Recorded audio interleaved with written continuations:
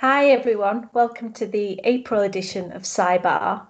Now, of course, I'm always very grateful to all of our audience that show up to our events, but I am especially grateful to everyone that's shown up tonight because tonight's event is the first one that we have held since the pubs in the UK reopened for outdoor service.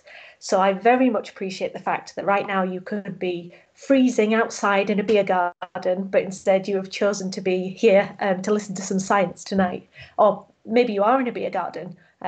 If you're choosing to stream us straight to the pub, I'd be very interested to know. So feel free to let us know in the chat. So as the world is sort of slowly inching back towards normality, we are still obviously coming to you online, and we will be for the immediate future, but we have certainly started talking about the next event that we can hold in person. So we're certainly discussing sort of when and where. And of course, for our lovely audience members, if you have any ideas where you'd like to see a live CyberSciBar event, please do let us know. You can stick it in the chat and tell us if there's anywhere you'd prefer to see a bit of science brought to you by Palace of Science. But until then, we're still online and still with the added advantage, once again, of this talk. Tonight's talk is being recorded. So tonight's speakers very kindly agreed to let us record the talk, and it will be added to the Palace of Science YouTube channel. So if you have to dash off, or if you want to watch the talk again or recommend it to a friend, then you can of course find that on the Palace of Science YouTube channel. So for anyone that hasn't been to one of these events before, it's the same setup as always. Tonight's talk will be about 30 minutes long, and then we will take a short 5-minute break where you, the audience, can enjoy a great quiz that have been put together by one of our lovely volunteers, Anna. And then we'll be back for a question and answer session. So if you do have any questions for tonight's speaker, please just stick them in the chat and we'll come to them at the end. And of course, as I said, you can watch this talk and all of our previous talks back on the YouTube channel. And in terms of future in-person events, you can follow all of the Palace of Science social media to find out more about that. So I think that's everything I need to sort of cover for now. Without further ado, I will present tonight's speaker. So he is a professor of geochemistry in the Department of Earth Sciences at Durham University, and I've been really intrigued about what he's going to talk about tonight because I get the impression he's going to talk about essentially how life evolved from rocks, which I think is quite a big feat to fit into a 30-minute talk. So I'm very interested to see what he has to say. But as I said, if you have any questions, then please do stick them in the chat. We'll come to them at the end. So if you would please give a warm virtual welcome to Professor Chris Greenwell. Thank you very much indeed, Nicola. That's a great introduction, and thank you to Palace of Science for inviting me tonight to give this talk. I'm joining you from my home bar, as it were, in my kitchen at home, and the first drink of the evening is not Scotch on the rocks, but Polymerization on the rocks, from Geochemistry to Biochemistry, which is the title of my talk. So, in my research, I spend a lot of time looking in a laboratory at various minerals and how organic matter or organic molecules stick to those minerals. Sometimes it happens to be herbicides, sometimes it's pesticides, sometimes it's to do with the oil and gas sector. But tonight I'm going to talk about a field of work that we've revisit whenever we can, because it's a great area to be working in, which is trying to understand how life evolved on planet Earth and what it means for us and what it means for the potential of discovering life elsewhere. So, some questions to ask ourselves. When it's a very broad topic. Where do we start? How do we begin to think about how life began? I mean, one prosaic question, I guess, is why are we interested in understanding the origin of life? Where does this get us? We're going to follow this up a little bit with what is life anyway?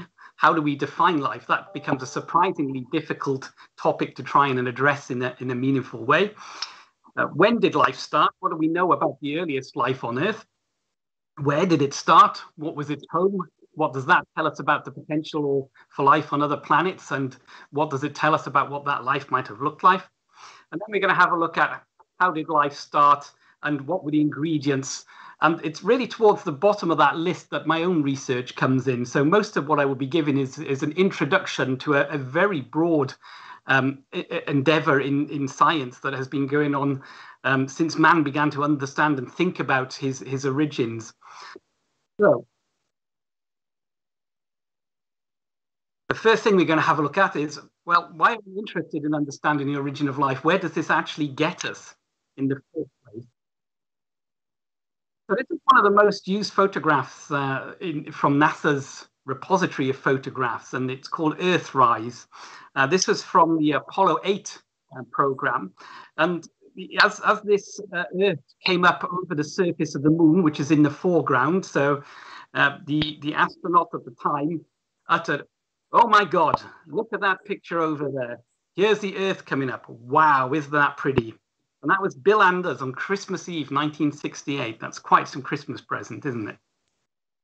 So, and nothing more can kind of illustrate the difference in the rather bleak and rocky looking surface of the moon in the foreground and the blue, green, browny, yellowy planet just rising out from the blackness in the background with all of the white swirling cloud. The difference between a planet that is hosting life and one which is barren couldn't be made more succinctly. So here's another photo from the NASA archives. So this is the last photo from the Voyager 1 program. And if you're looking about center screen, then there's a little pale dot. That pale dot is the planet Earth, taken on Valentine's Day 1990, when Voyager was just about 4 billion miles away, looking back down at Earth. Just after that point, they powered down the cameras, and that pale blue dot is very lyrically described in Carl Sagan's book of the same name. And there's a little picture of the Voyager spacecraft in the top left-hand corner. So why are we showing you these pictures? Well, it's to show you that in all of the areas that are covered in those two photos, that blackness in the first one and the vastness of space in the second one, that tiny fragment of a dot, it's about 1/10 of a pixel of the entire image that makes up the photograph taken by Voyager. That is the only place we know for certain that life exists. So understanding how rare and how precious life is drives us towards a hope that if we understand how it forms, we may care about our planet a little bit better going forward. And it may help us have some hope for the future of our planet. So a little closer to home than that photo, here's one taken this week, 25th of April, in fact, so 3 days ago. And this is, of course, showing the excellent footage from the Perseverance rover on Mars at the moment. And just about center photo up at the top, you can see the Ingenuity helicopter hovering over the surface of Mars, again, searching for signatures of life and trying to understand aspects of Mars' surface geochemistry. So in understanding the rareness of life in the universe and the uniqueness of it on Earth, we now are beginning to be able to have the technology to travel to and see whether life may have at once, if not now, at least once have existed on our nearest planet, which is in the similar sort of habitable zone in space. Another shot, again, very recently, December 2020. Hayabusa 2, the spacecraft in the foreground, approaches Ryugu, the asteroid, several million miles out again from planet Earth.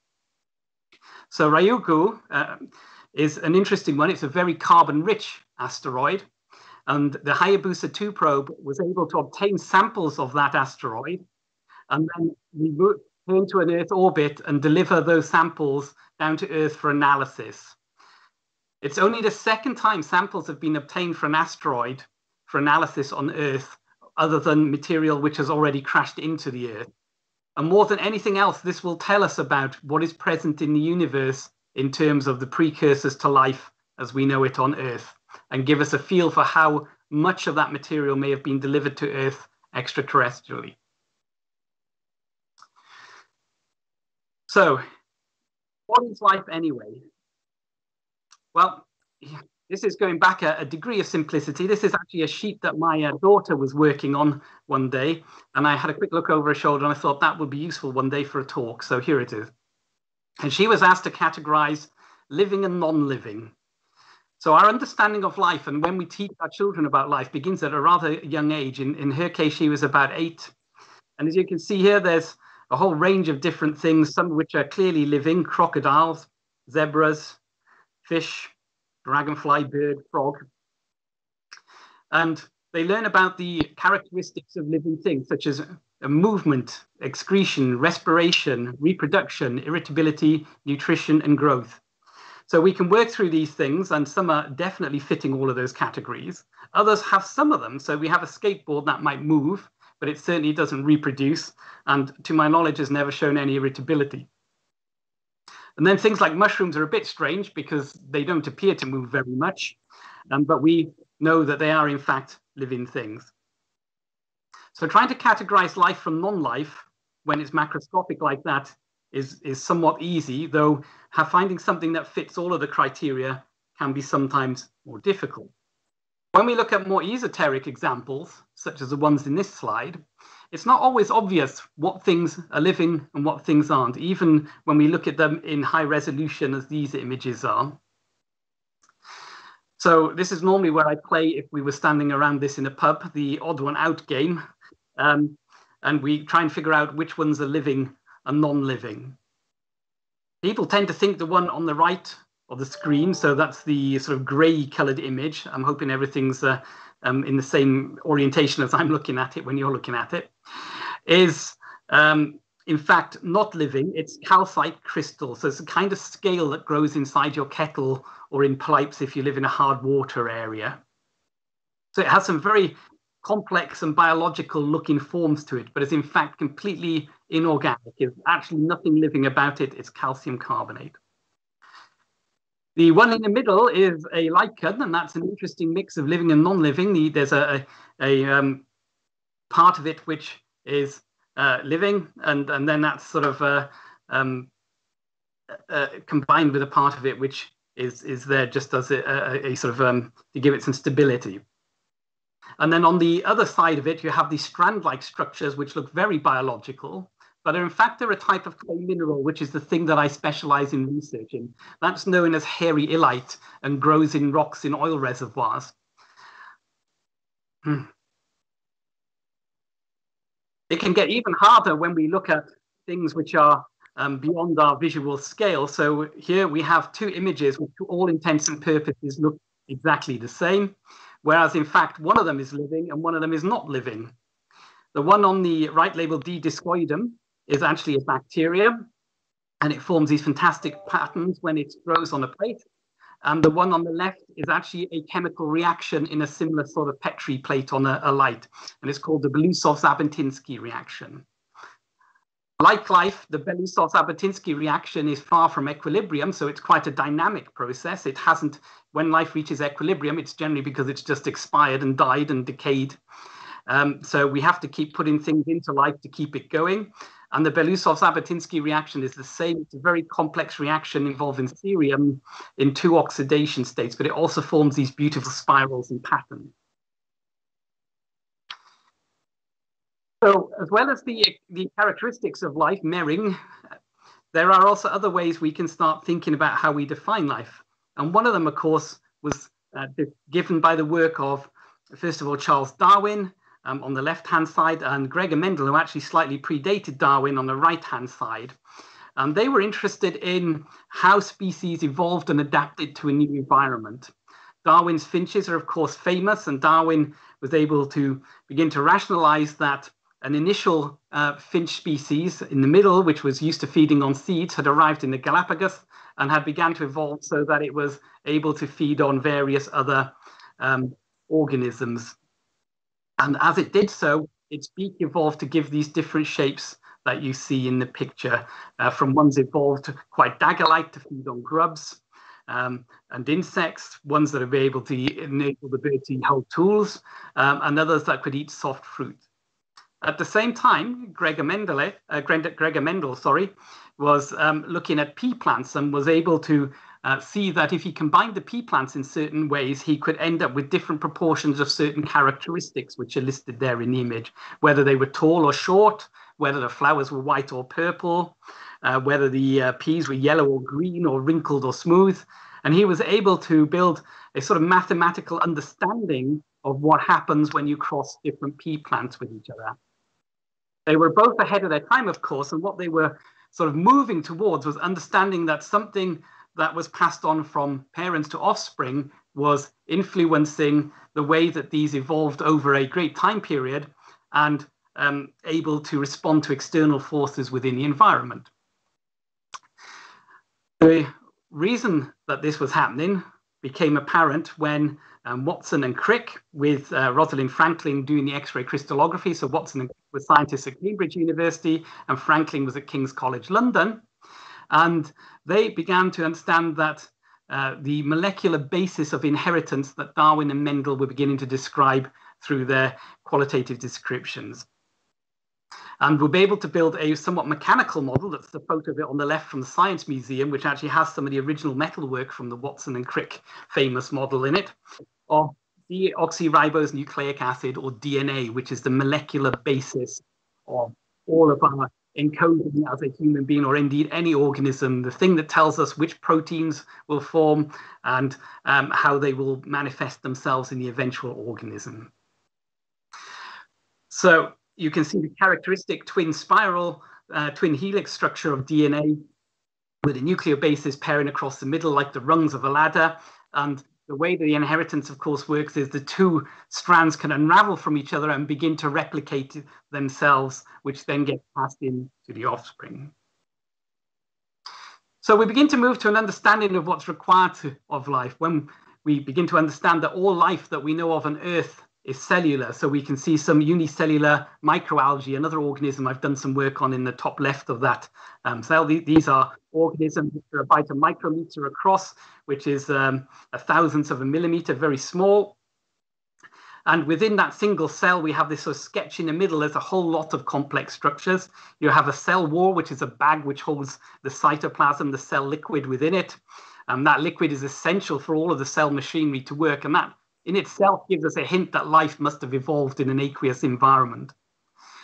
We can see the RNA and DNA, the nucleic acids, which contain the genetic material within the cell, within the nucleus, the initial DNA, and then the RNA feeds that out into the cell where protein synthesis occurs. At the bottom right-hand corner, we can see a protein, an enzyme, the biological catalysts that make all of our reactions work in our body.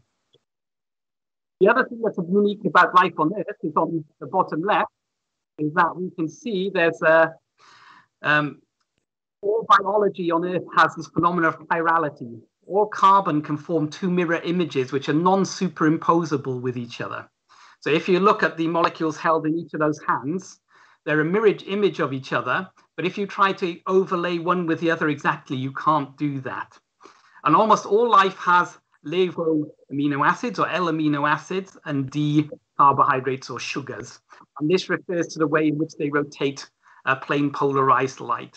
Now, why does that matter? Well, it's a unique characteristic of life.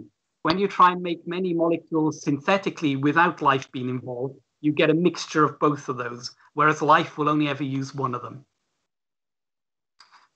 So defining life, we've seen, is surprisingly complex. And having spent a great deal of time thinking about it, the NASA Astrobiology Institute defined life as a self-sustaining chemical system capable of Darwinian evolution. So we know that cells, an organism, a single-celled organism, which is about as simple as organisms get, is able to replicate and evolve. But what about simpler systems? Well, after discovery of DNA, one of the next Nobel Prizes in nucleic acid biochemistry was awarded to Second Altman. So they discovered the other form of nucleic acid, ribose nucleic acid in cells, has an unusual property. It can also catalyze its own production. So whereas DNA can't actually, without a bunch of other complex machinery, replicate itself, ribose nucleic acid in the form of ribozymes, which is a sort of a blending of the enzyme word, which is a biological catalyst, and ribonucleic acid to give ribozymes, is able to catalyze its own production. And this eventually led to the idea by Walter Gilbert of the RNA world, where the first ecosystem, as it were, consisted nothing more than RNA evolving and replicating itself as the primary genetic material. And this has been a sort of mainstay of origins of life chemistry for many years. Of course, the question comes next of where on earth did the RNA come from in the first place? So having grappled with what life is anyway and what the simplest forms of life may be anyway, we can get onto the topic of when did life start? Now, this is one of my favorite images, which is why it's on the front of the slide. And it sort of captures many elements of origins of life chemistry. I believe it was first used by and developed by Leslie Orgel at the Salk Institute, one of the great minds in origins of life thinking. And it shows a sort of snapshot of everything we begin to think about in origins of life chemistry. We have the space in the background, the whole universe.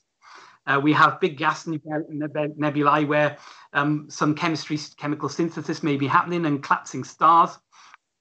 We have meteorites shooting across the sky and asteroids. And then we have sunlight streaming down onto the planet Earth here with its atmosphere beginning to develop. Over on the left, we have volcanoes, which are releasing energy and generating all sorts of gases, which might be able to be used in chemical synthesis from deep within the Earth. These are getting rained down and reacted with lightning, which is a very intense energy source, and then getting dissolved in the water down at the bottom left of the image that you can see. And in the water, we have these very simple chemicals with the sort of green, the red, the blue, and the yellow all joined together in the left-hand corner. These begin to merge into the slightly more complex proto-biomolecules, I guess, the things that came before RNA and DNA.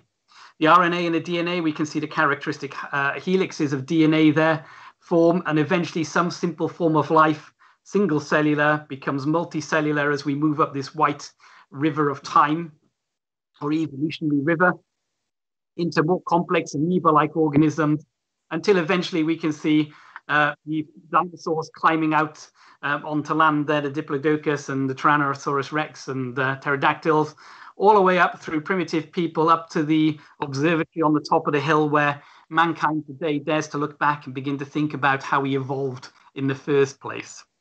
And we see all the different biomes on the planet, across the planet. We have mountains with snow, we have volcanoes, extinct volcanoes, rivers and marshes and deltas. So this is a useful snapshot of all the things that we're trying to address when we're looking at origins of life. What we really want to do now, though, is begin to think about how do we actually begin to understand the timescales involved, and particularly down this sort of left-hand bottom end, how long ago was it that we had cellular life on Earth and what came before it? So where do we start when we're trying to understand time in monitoring time from early in the Earth's history? Well, uranium actually comes to our savior here, not in a form of an energy source, but in the form of giving us a handle on being able to date very old things, and particularly very old rocks. So we just need to have a little bit of a visit of uranium and its decay. So uranium, we know, is a radioactive substance. All radioactive substances have a half-life, which measures their decay.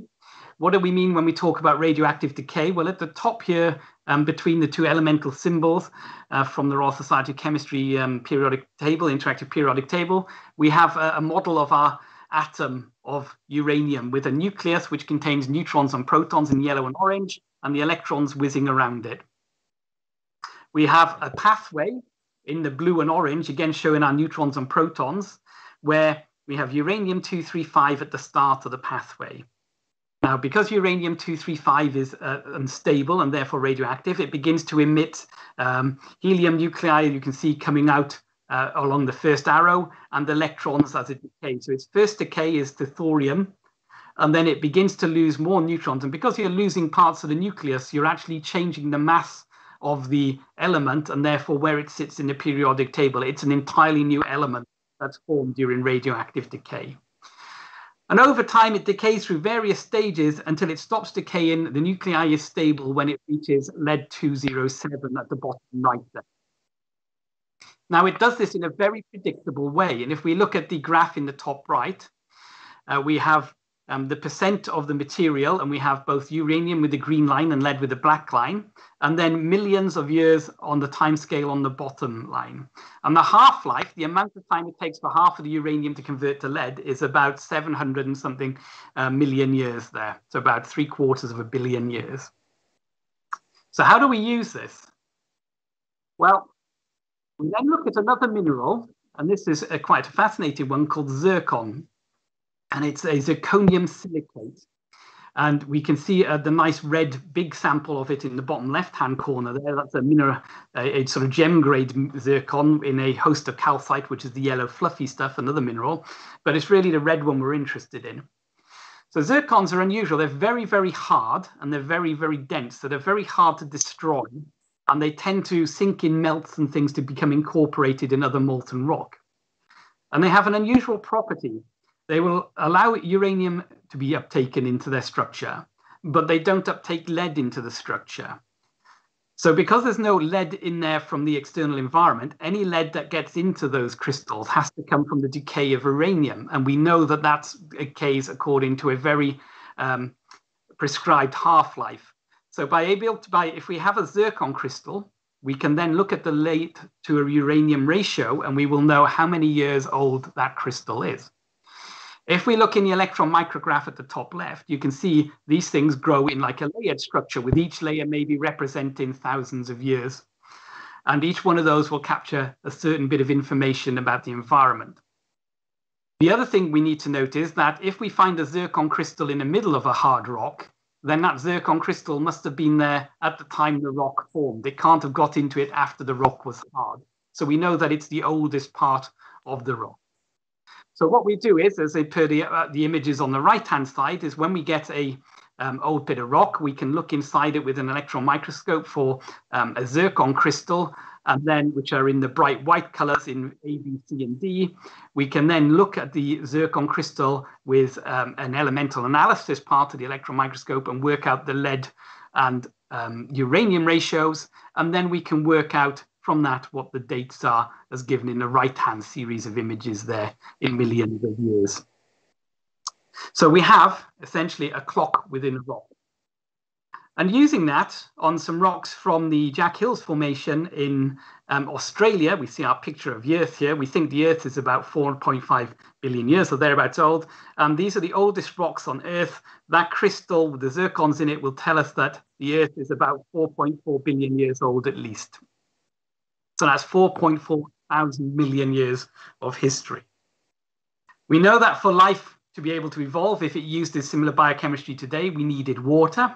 And there's just been some recent work put into the European Geochemistry Union conference this last week, which shows that it's an artist impression of Earth, the early Earth in the Archean period, the Hagen to Archean period, which is some of the very earliest parts of Earth history. We can see it's the artist has it as part molten still, but already water is beginning to form on the distal part of the planet, and it's pockmarked by meteorite strikes as well at the same time.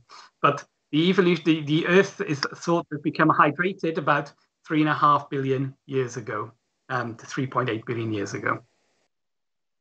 So what we can do then is begin to look for rocks which have fossils in them, which may be very old, and where the fossils may indicate that life existed. And some of the earliest fossils that have been found on Earth, using the zircon dating again. In the middle here, we see stromatolites, and here we see modern day ones in the inset, actually, both in Australia. One is fossilized, the yellowy grey one in the main image. And then the present day ones are up on the upper right. And these are essentially microbial mats or cyanobacterial mats that are covered with minerals, layers of minerals to give this layered type structure. And they get preserved. And these have been dated back to about 3.4 billion years ago. In other rocks in Greenland, Hassan Kamet al looked, and you can see by the red arrow a sort of dark structure within it. They looked at carbon within that using a very sensitive microscope called an atomic force microscope, and suggested that this was, again, proof of the existence of life being fossilized within it. something of biogenic origin, and those rocks are around 3.8 billion years old. And then the apex chert microfossils on the left, and they all certainly look very biological structures. These fossils are thought to be about 3.4 billion years old. However, we have to be slightly cautious in our interpretation of the fossil record, and this stuck in my memory from when I was a lot younger by the cartoonist Johnny Hart. And we can see that the caveman is putting a monopod set of footprints in the lava to drive people out of their minds in millions of years from now. And thus it is with the fossil record. When you're looking at small amorphized bits of carbon stuck within the middle of a rock, it's very hard to be definitive that they are in fact biological in nature and not formed by some other process. And particularly the apex chert one, which were thought to be the oldest fossils known at about 3.46 billion years ago, were in fact proven to be nothing more than carbon that had been entrained in hydrothermal fluids and altered. These were reanalyzed several times over with a slightly different interpretation coming up each time. But the present day interpretation of this rock is that these layered structures you can see down at the bottom left are actually clay minerals coated in organic matter, which is why it looks biological. The other way that people coming from a biological angle tend to try and understand how long life has been around on Earth is by looking at divergence in genomes between simple organisms and understanding how long ago these might have diverged. And one of the things we find is that at about 2.8 billion years ago, the first cyanobacteria became present on Earth in a significant way. And that's indicated by both the rock record, where you can see a banded iron formation rock at top right. And the interesting thing about that is up till that point, iron had been mainly dissolved, and all of a sudden, as oxygen began to appear on Earth in significant quantities, then the iron began to form iron oxides and these large rock structures. So this is put down to the first photosynthetic organisms appearing, the cyanobacteria. And in a sense, they probably had one of the biggest environmental disasters the Earth has known, because even though everything on Earth today, or more or less everything, needs oxygen to live, then at that time, oxygen was in fact a pretty nasty pollutant, and anything living there before had managed quite well without it. And using this molecular clock approach, we get an idea the last universal common ancestor of life, so the cellular organism, was about 3,800 million years ago, or 3.8 billion years ago. When we want to go beyond that, though, the fossil record's never going to preserve things like the ribozyme world, the RNA world of Gilbert. So the great chemist Albert Eschenauzer came up with a profound statement of the origin of life cannot be discovered, it has to be invented. You will never be able to find anything in a fossil record that shows you that what the initial organisms were prior to single cellular organisms or calling a single cellular organism. And that's where we come in as chemists. So we're going to have a little bit of a think now about where did life start? And this has got a lot to do with what was the environment like. And again, it's something that people have grappled with for a while. This is, again, in a pub, one of those great explain the relationship pictures. And do we know who the person in the portrait is? That's in fact Robert Boyle. And then the next question is, well, what has he got to do with kittens? And of course, Boyle was very interested in the properties of gases. So one of the things we do when thinking about life is, well, what does life need to exist? And the reason that Boyle got involved with kittens was he developed some of the first vacuum pumps, and they would put a kitten inside a bell jar and pump all the air out of it. And then before the poor animal had expired, they would let all the air back in and they would see them revive again, and thus prove that whatever was in air was certainly something that an organism like a kitten needed to survive. In an era before Game Boys and television, this became quite a parlor trick, and people actually began to do it as a way of creating entertainment. And here is another image from 1768 by J. Wright in Tate Britain, showing a dove being put to unconsciousness by a similar apparatus, with the family watching entranced and paying the person who is doing this. So we get an idea that environment is important for beginning to understand where life may or may not exist. So if we look at environments on Earth, where do we find microorganisms? And the answer to that is essentially just about everywhere. Deep in the Earth, high in the atmosphere, and in every extreme environment you can think of. And indeed, a lot of origins of life research involves understanding how extremophiles have coped with their environment and shown adaptation to it. So we have the Firehole Spring in Yellowstone National Park in the top. This is incredibly acidic, more acidic than your car battery. If you have a petrol-powered car, that is, I should say an internal combustion-powered car, rather than a lithium-ion battery-powered Tesla. So your sulfuric acid, lead-acid battery is about pH 2, and these springs are more or less the same as that, very acidic. They're also very hot. They're about 80 degrees plus, so that's way hotter than your boiler would be running normally in your house. So you would certainly scald yourself. It's a kettle just off the boil, essentially. Yet life manages to thrive there. And these different colors, different types of algae that we see. Life also exists in the, and of course, one of the great discoveries of the last century in terms of understanding life on Earth was the black smoker environment we see at bottom left out of the viewport of the Alvin submersible from Woods Hole Oceanographic Institute. They discovered these things just near where the Earth's crust separates under the oceans. And these volcanic vents seem to be spewing out this black colored smoke, but it's actually fluid enriched with metal sulfides. And that's about 400 degrees Celsius and also very acidic. There is no natural sunlight there, so photosynthesis can't occur, but entire ecosystems live off the chemical energy delivered by those vent systems.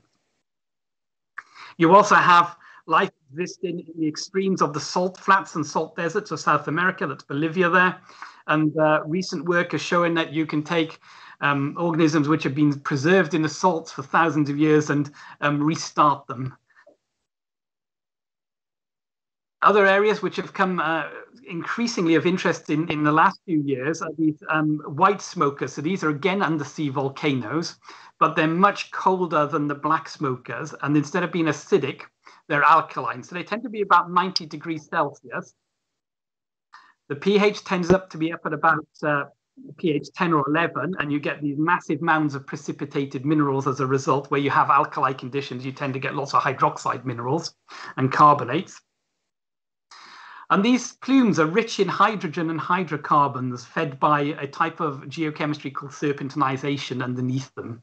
And that's interesting because what you want to begin to build your first molecules on Earth is hydrogen and some way of turning the most stable form of carbon, which is carbon dioxide, into a hydrogenated carbon, which is needed in all biomolecules. So I'm going to now move on to the bits of work where we tend to look at things in my group, and that's how you took these first simple molecules, which to all intents and purposes are inorganic. They're not what we would call an organic molecule, and how those began to assemble into first organic molecules, which were very small, and then into biomolecules, which were larger.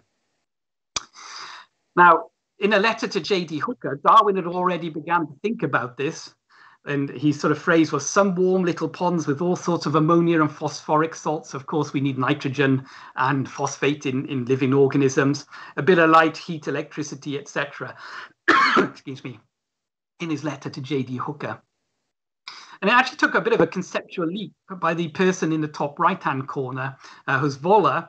And his claim to fame is synthesizing urea, the molecule that is the main constitutor of urine. And that's also, of course, great in a pub setting because, well, we'll leave it at that. But until Wohler had made urea, it was considered that it was impossible to make organic molecules without biology. So in a bit of a chicken and egg conundrum, how did you get biology without being able to make organic molecules? And of course, at that time, people were still very much of the mind that life was something that was created divinely, whereas Wohler was able to show that actually you can make organic molecules from very simple inorganic ingredients. And of course, that was then picked up on by Urey and Miller in their classic experiment in the top left here and in the middle, where they took some gases, simple gases, which are inorganic, nothing biological about them. They put them in a vessel in the top middle there where it says gases to represent the upper atmosphere of the early Earth. They then put some wires in it and had a discharge to mimic lightning. They fired lightning through this whilst circulating water vapor, and over time the trap at the bottom trapped out all of the different organic molecules that they had managed to make without using biology in the first place, including almost all of the amino acids that life needs, and then some more again. So the early Earth, we understand to have been quite wet. It had oceans, but it also had some sort of continental crust, we think, where early weathering, this is what came out of the geosphere, and was able to deliver minerals into the oceans. And those oceans might have contained significant amounts of very simple biomolecules like the amino acids which make up our proteins. However, for those to become proteins, they need to get together, and to do that, you need to be able to get them in sufficient concentrations that they can condense and form bigger molecules. So almost all biomolecules are formed by condensation reactions, or biopolymers, I should say, where you remove water between two amino acids to form it. Of course, this is inherently difficult when you're surrounded by water. And of course, the joke on the tin of soup is it says condensed primordial soup, because it's no good having a dilute one if you're going to make anything out of it.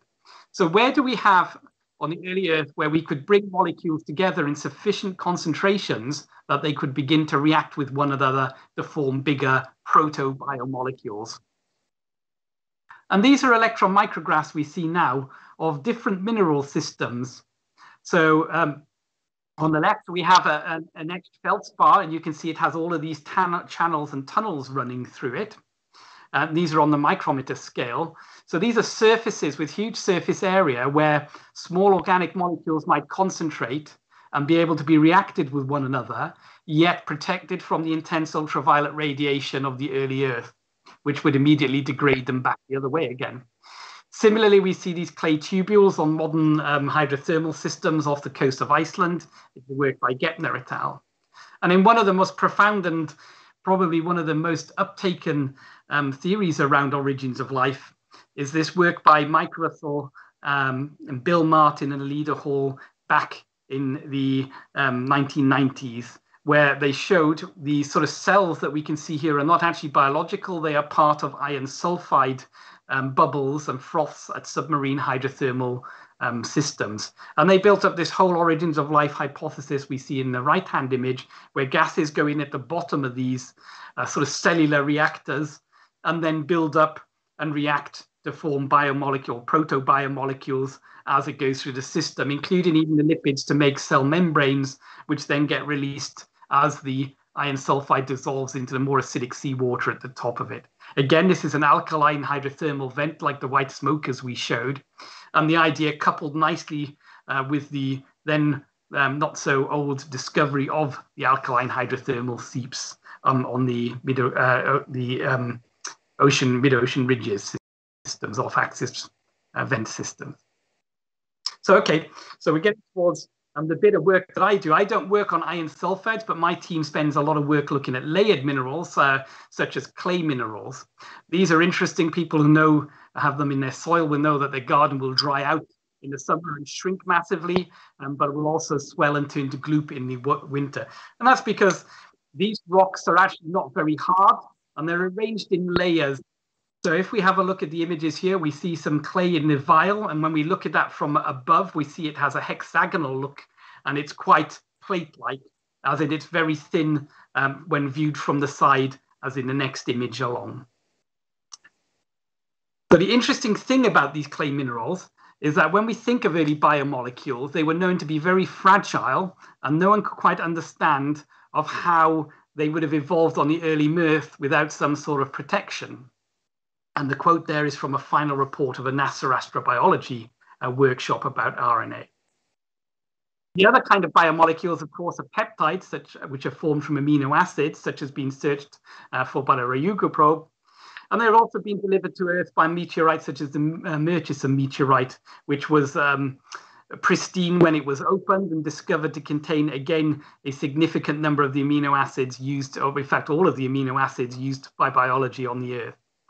Amino acids are also known to be synthesized in these hydrothermal vent systems using reactors to mimic it. So they need to be brought together and reacted such that they can form a polymer that will then be resilient. And the quote here is essentially saying that by George Wald, who's a Nobel laureate and a Harvard biologist, who said, trying to understand the origin of life via this sort of condensation of amino acids stepwise has a small amount of probability, hence may occur over a long stretch of time. But the undoing of those proteins, the dissolution, is far more probable. And the analogy he uses is Penelope waiting for Odysseus to come home from the wars, where each day she weaves some fabric to occupy her time and to prevent suitors wooing her by saying when she finishes the fabric, she will consider their suit. But then each evening she undoes it all and starts again the next day.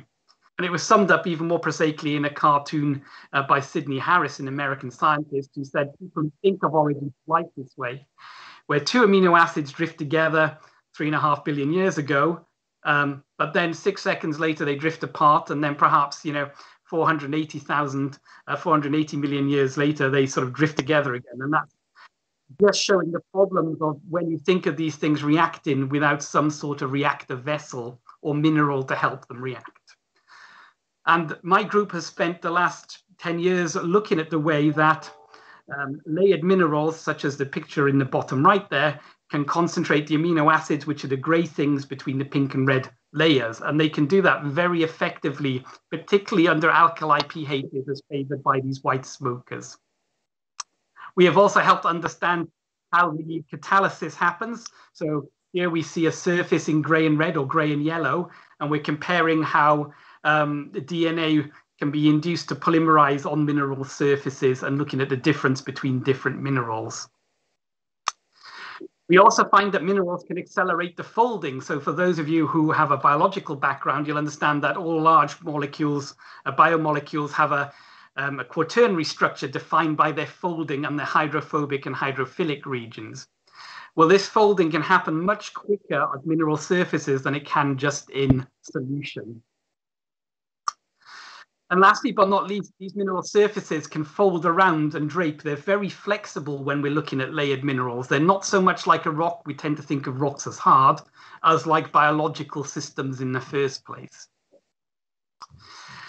And within this region, you can get different reactions occurring where chemicals are brought together and can react with both the mineral surface and other organic molecules to create bigger molecules. Okay, so overall, these layered minerals we can think of as a protective kind of womb where organic molecules on the early Earth could have come together to form the first proto-biomolecules and then been stabilized against reaction with the early Earth conditions. Okay, so just to conclude, we'll revisit our blackboard, and we've had a look at why we might be interested in understanding the origin of life. We've had to think about how do we even think about defining what life is in the first place. How do we know when it started? Where did it start? And indeed, how did it start? And I've given you sort of a whistle-top steer over a very small segment of origins of life research, but nevertheless, I hope that it's been informative. And now I urge you to try your quiz and have your drink. Thank you very much. Thank you very much. Thanks so much, Chris. That was great. As I said at the start of the talk, I was wondering exactly how you were planning to cover the origins of life in about half an hour. And I think you did an excellent job there. In fact, so good. About 20 minutes of that talk covered, I think, the first 2 years of my undergraduate degree. So I'm worried I definitely overspent on that. I certainly have a few questions, but of course, those will come in the question and answer session. If anyone in the audience does have any questions, please stick them in the chat box. For anyone out there that needs to rush off, before you go, I will just let you know that we do have another CyberSciBar lined up in May. It will be on the 19th of May, Wednesday, the 19th of May. It is by a research fellow at Newcastle University, and she will be talking to us about smart zombies. So these are the Internet of Things, being essentially worried about whether your alarm clock is going to kill you one day. I'm pretty sure that covers it. But if I'm wrong, you can find out more about that on the 19th of May. But for now, as Chris said, do please get yourself a drink. I would highly recommend it. And do enjoy the quiz that one of our volunteers has put together, and stick any questions you have in the chat, and we'll be back in about 5 minutes. See you then.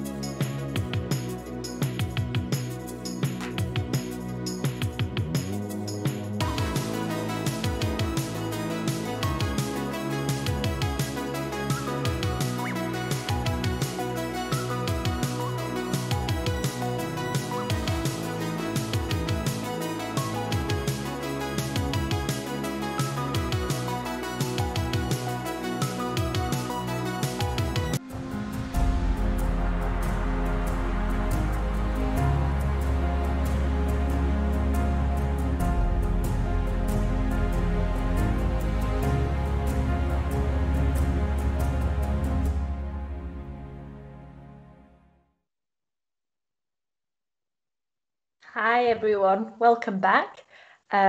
Firstly, thank you to Chris for a great talk. I know for certain that, oh, there we go, Chris has refreshed a wine glass in the break, so he's more than ready for the questions that you have posed. So I'll jump straight in with one of the questions that came through from an audience member. So assuming we agree that formation of life represents a consistent sequence of processes, is it reasonable to be open to the idea that life may have had multiple origin events on Earth?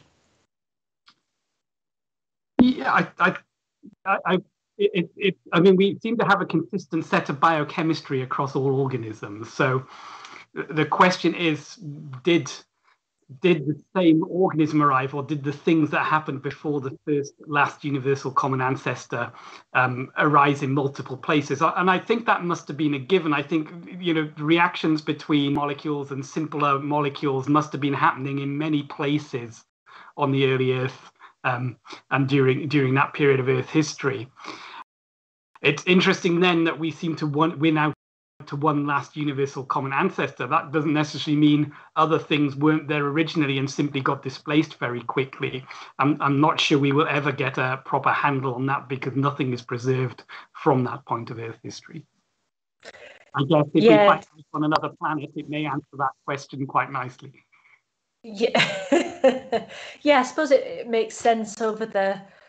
I suppose it's hard to think about over those time scales, isn't it? Whether it was one event or multiple. And with the cartoon that you showed with the amino acids coming together and then splitting apart, I suppose there must also be a threshold at some point where there was so many, you get to that level and then it just builds up. Then we have biological organic molecules and they build up and we get to where we are today, where they're everywhere.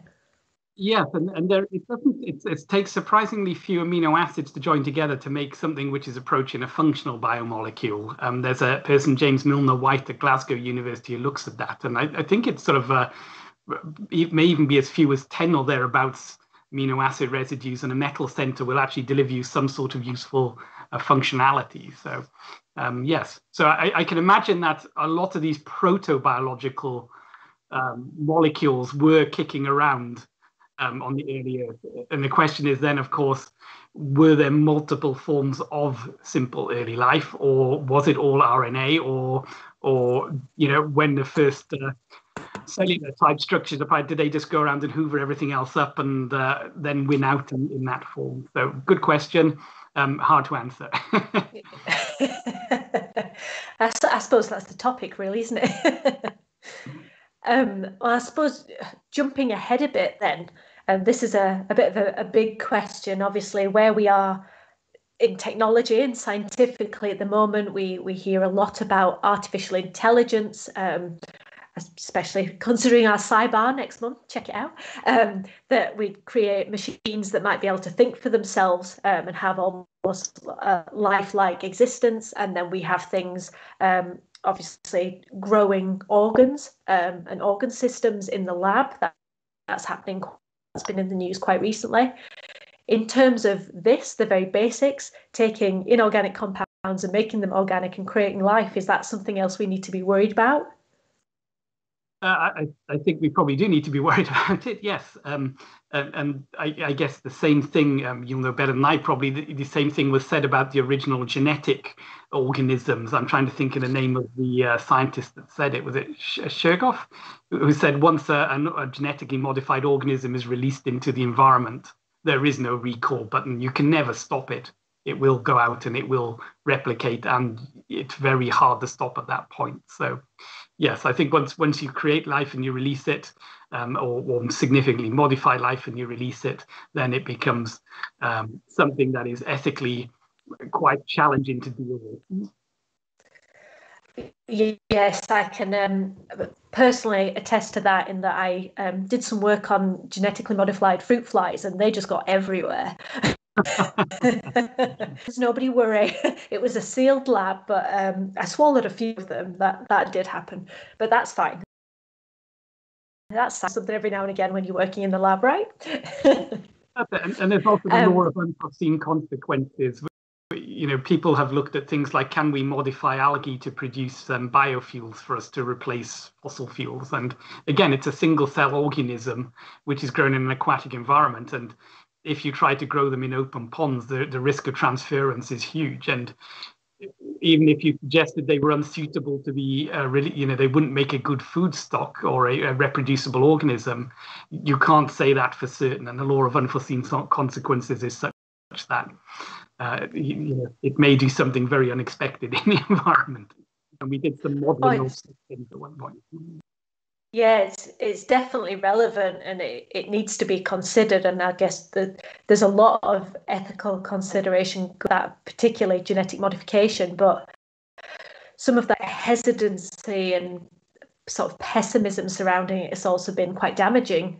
Certainly in terms of growing foodstuffs that could produce way more food and take up sort of less land and less water, all these sort of things. I know. Certainly, I don't think genetic modification in food is allowed in the UK. I might be wrong about that, if anyone in the audience knows. But it's funny when you take it back to basics and think, well, it's happening so out there in the wild. It's just swapping genes. It happens a lot in things like bacteria. So where do we draw what is too much? But there is definitely a risk that needs to be considered. Another question that has come through: is there a difference between extraterrestrial molecules required for life and those molecules that are found on the Earth? I take it what you're asking is, I think you're asking, and maybe I'm wrong, correct me if I'm wrong, is, do amino acids on things like meteorites hitting the Earth differ from the amino acids we find on Earth? They tend to differ in that, remember I talked about chirality, all biological organisms on Earth tend to use one hand or not. Things that are abiotically formed tend to have a very different chiral signature to the ones on Earth. So you can usually discern something, if you have an assemblage of amino acids that is both L and D form, then you can be sure that it probably wasn't biologically produced. You also get some non-biogenic amino acids in these meteorites as well. So they're not ones that are used by biology. So again, that gives you a clue they've been formed by different reactions. So you mentioned in your talk the various sort of extreme environments that we find here on Earth, from highly acidic to highly alkaline, the different pressures and temperatures. Are there those conditions a pretty good representation of what we're likely to find sort of in the near space out in the solar system? Or is the conditions out there so different that there's not going to be anything comparable if there is something resembling life? That's a good question. Obviously, some of it's not quite my field, but some of the planetary bodies have very different atmospheres, very high pressures of different gases to what we have on Earth. And that might invoke a significantly different biochemistry to the ones we see here. Again, not quite my area, so I wouldn't like to answer fully on that one. But yeah, I think, all of life that we know behaves in a similar way. It would be indeed exceptional if somewhere else it behaved very, very differently indeed. But the atmospheric conditions on some of the planetary bodies in our solar system are very, very different to they are on Earth. So there may be adaptations around that. I suppose that leads me on to a question that I had. So quite a big one, but from your geochemistry background in terms of the new Mars mission, Perseverance, that you mentioned at the start, is there anything you want or love for them to find out there and bring back?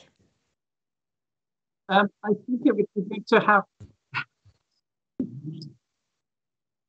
Oh, sorry, we're just getting a bit of feedback here. Yes, Ewan, that's you playing your guitar in the background. Sorry, audience, you might not have been able to hear that. I've not had that happen to me before in a talk, anyway, Ewan. That's very good.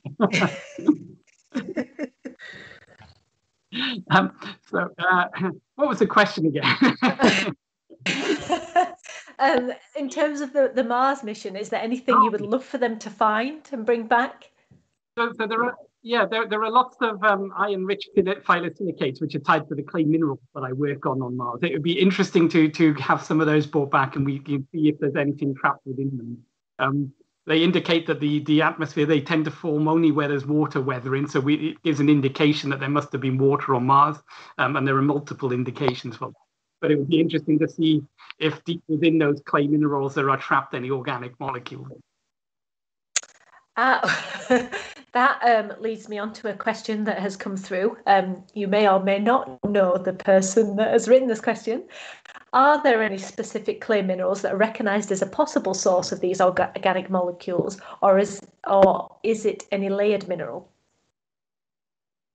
Yeah, layered minerals tend to be very good at uptaking organic molecules into their center, and then they protect them from outside conditions. And even when we treat such systems to very high temperatures, some form of amorphous carbon is always left in the middle of them. So iron-rich clays like non-tronites are particularly of interest, because where you have iron, you can have different kinds of reduction, oxidation chemistry, and stabilization going on. So this is all the work that your lab is sort of focused on now?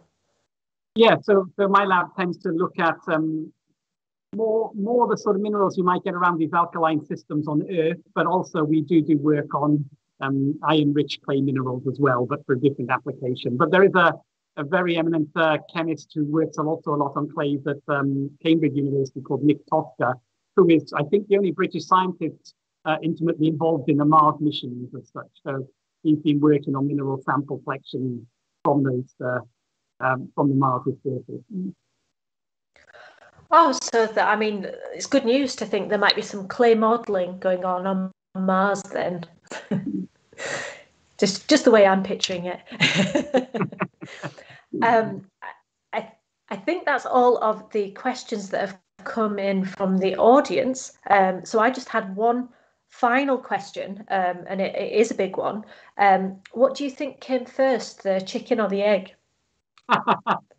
Oddly enough, we used to do an outreach session with a colleague of mine on this, and I think he could argue it both ways. He was an expert. Just the fact that eggs have been around for much longer than chickens have. Of course, many dinosaurs laid eggs, and many reptiles, crocodilia, for example, lay eggs, which are soft-shelled eggs. So eggs come quite long evolutionarily before chickens, but then how far into dinosaurs, of course, do avians penetrate in evolutionary lineage? Because, of course, they're quite closely related as well. So, yeah, so I think he managed to argue it both ways, but overall he was swaying towards the the egg came before the chicken because it was an evolutionary feature before chickens were around. I mean, I personally agree with that. I am team egg. Excellent. And that sets you up nicely. You can eat their egg. Well, thank you so much, Chris. I think that is all of the questions that have come in. That was a really interesting talk. And of course, thank you to our audience. If you have any friends or family that you think will enjoy this talk, then you can, of course, let them know that it has been recorded and it will be added to the Palace of Science YouTube channel for you to enjoy again. In terms of our future talks, as I said, we have our next CyberSciBar coming up on the 19th of May, Smart Zombies, all about the Internet of Things. That should be a really interesting talk. And after that, if you want to learn about any of our other events, then of course you can follow us on all our social media channels, Facebook, Twitter and Instagram, and the Palace of Science webpage as well. I think that's everything I have to say to you. So I hope you all have a good evening. If you're not currently at the pub, I hope you're all enjoying a beer or beverage of your choice. And hopefully I will see you again on the 19th of May.